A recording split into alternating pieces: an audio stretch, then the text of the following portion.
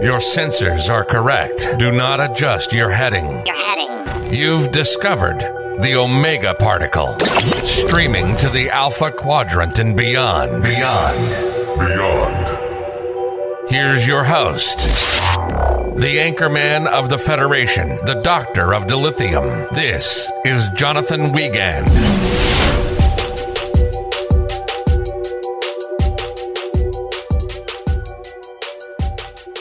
Welcome to the Omega Particle Podcast. I am your anchor man of the Federation, Jonathan Wiegand, with half my brain tied behind my back, just to make it fair. So today we are discussing Season 2 episode Among the Lotus Eaters. And again, this is just a hit machine of Strange New Worlds, just keeps on coming, and we get another one this week. And this is probably my favorite of the season, to be sure. I've just been really impressed with this episode in general. I feel like a lot of you have too. I know the critics definitely have been. So I think it's just points to, deeper trauma within the crew, comments on the human condition. But we're going to cover all of that and more. And just for podcasting notes and announcements, we have cooking up something very special in the background for OPP. Might be another live episode review, but this time we're thinking about doing with alcohol, but look for that in the next coming week. And however we do, as we're going through our news and things like that today, we do want to give out congratulations where congratulations are due. So the Television Academy has announced that its nominations for the 75th Annual Emmy Awards, and the only Star Trek show to be honored this year was actually Picard. They just had 2 nominations from the show, and they are 2 makeup nominations for the 3rd season. I think one's prosthetic. Is that right, Luna? Luna the intern, everybody. And the other is just non-prosthetic, so it's kind of interesting. I don't know. The funny thing is, if you keep researching Emmy nominations, and that's what I do because I have a Star Trek podcast, and that's what I like. So Star Trek hasn't had this few Emmy nominations since 2018, when only the first season of Discovery was up for contention and they started rolling out this new Trek. However, the past 4 years, Star Trek franchise has averaged around 5 nominations each year. Only to have 2 is a little lower. And if you're just curious for reference, during the peak, or as I like to call the golden age of Star Trek, during the mid-90s, Star Trek routinely and regularly got up to 12 nominations a year. So we're not getting any love for the new Trek from the Television Academy like we did for the old school Trek. Plus, a big update on the strike. If you're not aware, the Writers Guild has been on strike for several months. We have a podcast I think we released in May. Is that right, Luna? May? So definitely check that out. You can learn more in depth why they want to strike, and then also how does that affect Star Trek and you as a fan personally. So now this is a whole nother juggernaut, because now we have the Actors Guild, or SAG. So we have WAG and we have SAG. And who comes up with these names? I get the Actors Guild. Come on. So anyway, SAG has joined WAG on the picket line, and so that pretty much halts Hollywood production on everything. So we might maybe get some longer delays in Trek shows now. However, I understand the fight for money that they deserve in the streaming, and that now that the business plans have changed and you have AI bringing into the mix, especially with the writing. So it's different. Like I mentioned last week's in review, the studios can just write off shows entirely. So that means you don't get paid anymore. So instead of having a show on maybe for a few years and you get residuals, you get none of that now. So it definitely needs to kind of be reviewed for everybody and works out for the studios and the guilds and all that good stuff. However, that's not why we've come here today. And it is not to discuss strikes or makeup nominations. It is to get into Among the Lotus Eaters and deep dive into this emotional episode. So Luna, let's light this candle.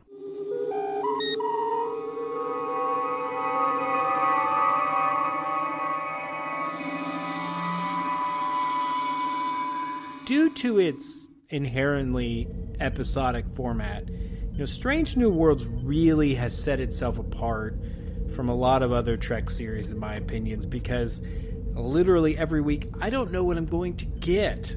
It's kind of like when you were a kid and they had Beanie Babies at McDonald's and you didn't know which one you were going to get. Were you going to get, the Ireland bear, or were you going to get like the bull? You never know what you got. And so that was kind of the fun, exciting part of it. And that's kind of what Strange New Worlds is. It's like, are we finally going to get an episode that lays an egg? Or are we finally going to get an episode, that might deal with Captain Pike and the beep beep chair and the future and all that? Who knows? But the show boldly, embraces a diverse range of genres, tones, narrative styles throughout its runtime, and definitely captivating. I mean, we even had a freaking courtroom legal drama to alternative timelines in Toronto, and now we get this huge emotionally charged journey, and it comments on the human condition and pain and grief. So it's like, can they just like calm down a minute and maybe get like a Tuvix episode in there at some point? Just saying. So although the fourth episode of the second season initially appears, to follow the familiar pattern of having a away mission adventure, this very much defies expectations and provides to be anything more and anything other than ordinary.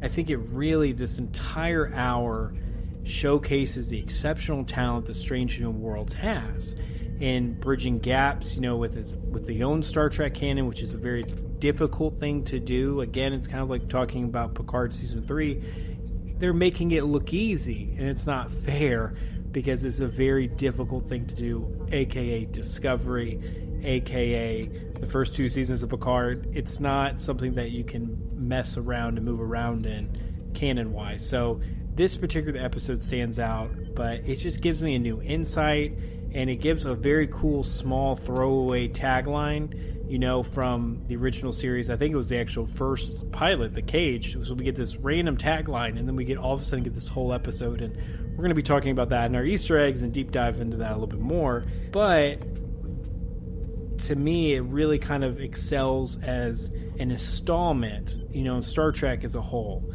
because it blends, and I'm talking about Strange New Worlds now, not this episode. So it just kind of have this like gentle horror and romance and anyway, I'm just repeating myself, but anyway, it is granted this cast to kind of really stretch their wings and offer new insights. And again, these characters that are 50 plus years old, getting new insights and other side of these characters is exceptionally difficult. I mean, especially they've had 6 movies and 3 seasons of a TV show. Now we're seeing new sides of them that we haven't before. So I was like Pike and Spock, and I'm number 1. So it's definitely amazing. So that's been my opening pitch for Among the Lotus Eaters, and this is kind of a recap again. Like going into the actual episode, so this episode revolves around the Enterprise being sent back to Rigel 7 to try and clean up a lot of this cultural contamination from its previous visit to this Bronze Age society 5 years prior. And whenever they say Rigel 7, I don't know why, but I think of the Futurama, the big green guys from Futurama. It's like Rigel 5 or whatever, and it's just like, I can't help but think it, even though I know that's a parody of Star Trek, it's just, I can't help it. So I was took me out of the episode considerably. So Pike, Leanne, and Bengua go undercover among the Kalar people in an attempt to discover what it is they left behind. Only they get captured because the planet has this weird ringing sound, and this was probably hands down. So people, I have watched Star Trek for probably over 10 years. I have seen every episode of Star Trek there is, from the animated series, Prodigy, to Strange New Worlds now. And the Golden Age of Star Trek, I've seen those shows probably 4, 5, 6 times. This by far was the most annoying sequence in all of Star Trek. It messed with my cat. He ran around. He hated the ringing. I didn't like it. It bothered me. I was like, this is so annoying.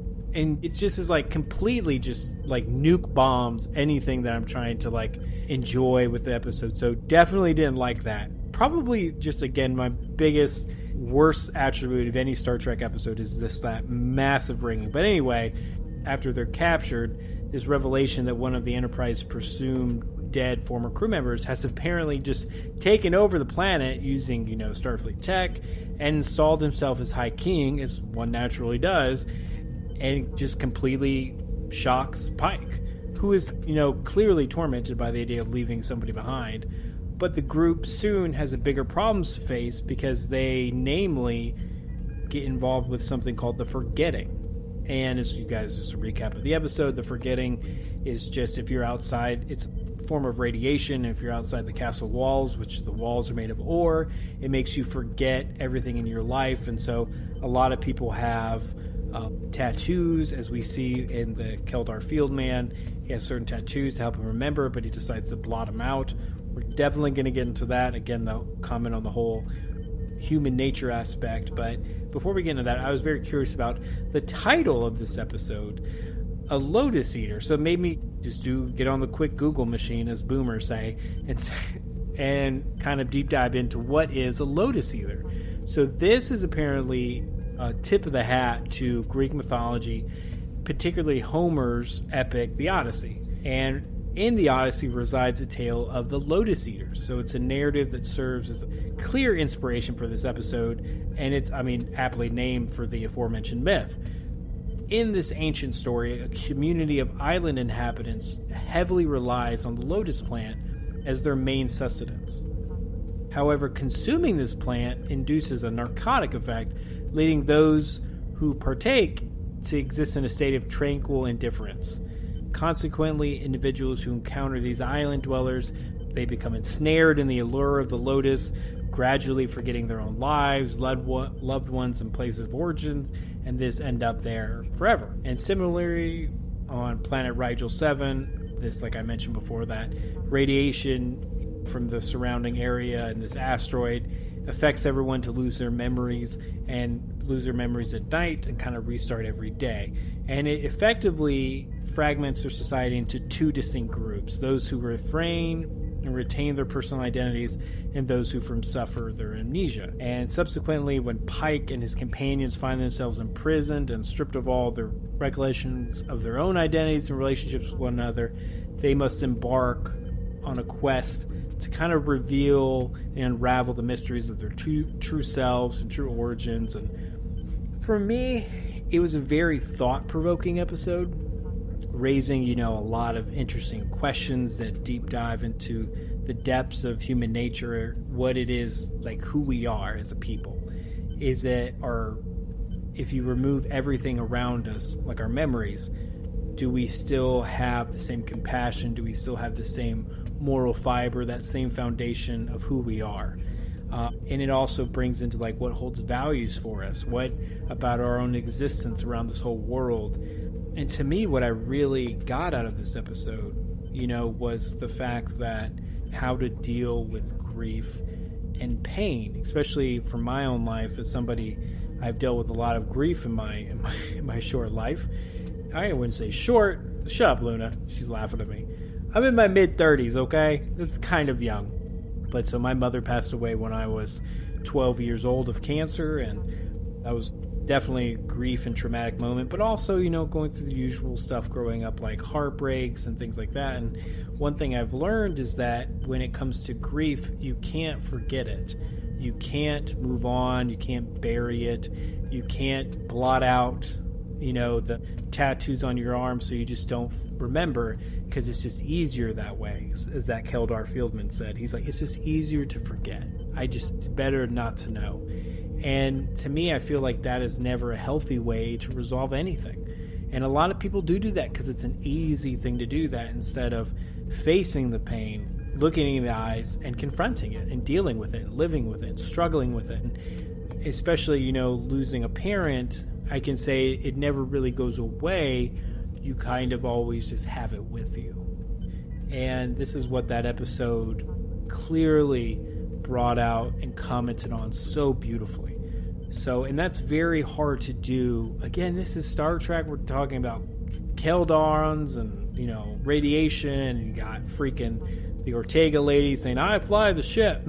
So it's just like on the backdrop, then dealing with these heavy emotional human nature conditions and how different people deal with problems and grief in life. So I thought that was beautifully done, and it's really hard to do. So hats off to the writers and the staff of Strange New Worlds for doing that. And speaking of Ortega, I just thought, that was a good comedy relief.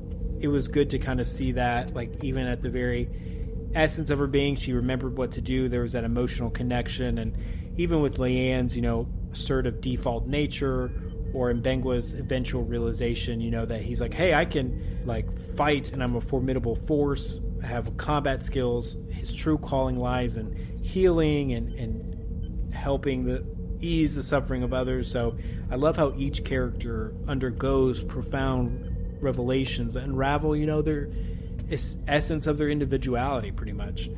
And of course, we see that with Pike. He, embodies this leader that we have come to know and appreciate, and a compassionate individual who holds the well-being of others in high regards and places his utmost value on the people he holds dear, often prioritizing their needs over his own. And of course, there are some interesting fleeting glimpses of his darker side to his character that one maybe hope we might get to see in future episodes. For example, when he's about to kill, I forget his name is escaping me, but he's about to kill this fake High King, former Starfleet guy, and then he instantly regained his memories. He's like, oh, I'm not going to kill you, that's not me. And it's like, whoa. So he has this dark side inside of him. We'll have to see. But in this particular episode, a significant catalyst emerges in the form of a talisman bestowed upon Pike by his, I wouldn't say it's quasi-romantic, it's definitely romantic interest in Captain Patel. And this precious token, not only aids Pike in reestablishing and anchoring his profound bond with both his identity and his comrades, but it also instills in him the realization that he owes Captain Patel a genuine opportunity for a meaningful relationship.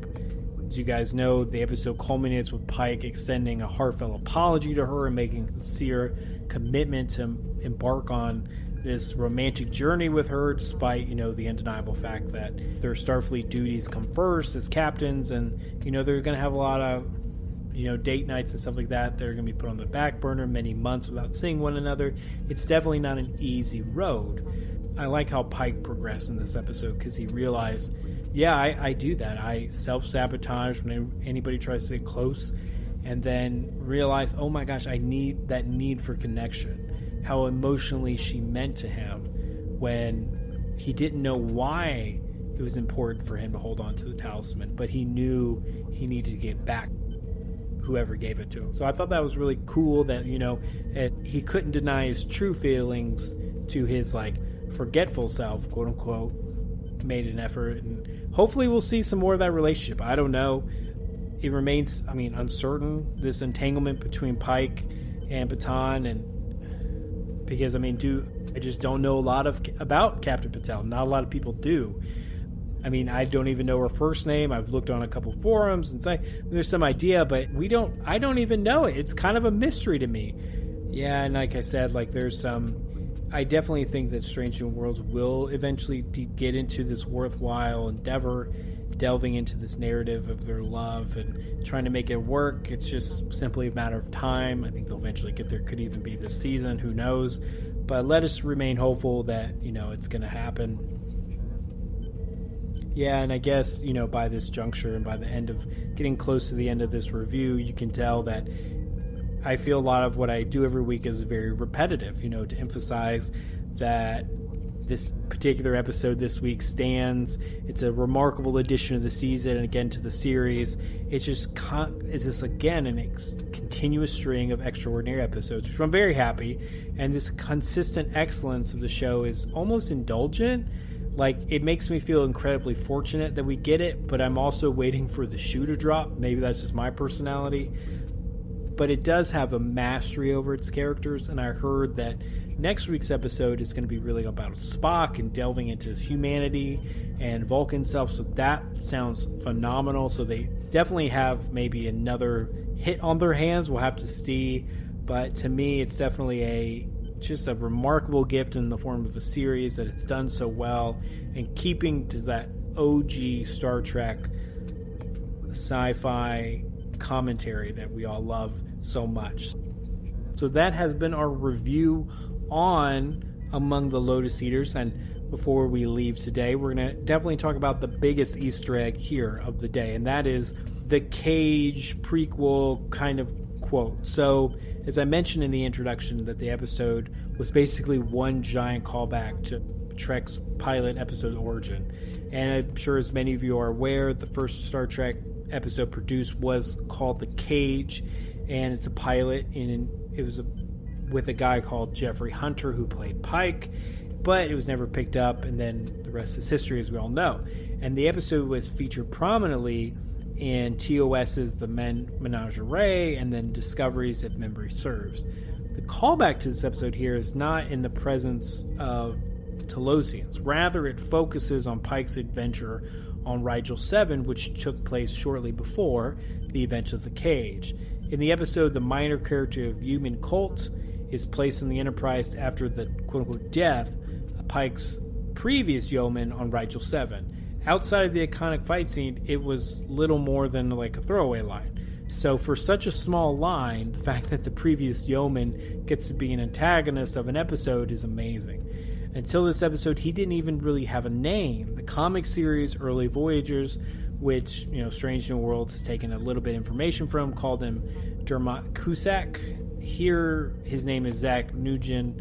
Not only does this obscure character get to kind of return, but it's a great mirror for how Pike is so different, 5 years after his mission. So that's the main Easter egg that we're going to get into today.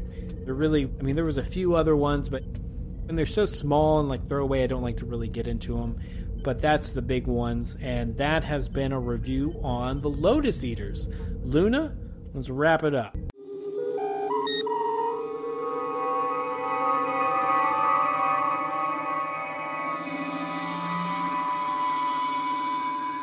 Thank you all so much for listening, and really appreciate interacting with you, and shout out to my man in Portugal.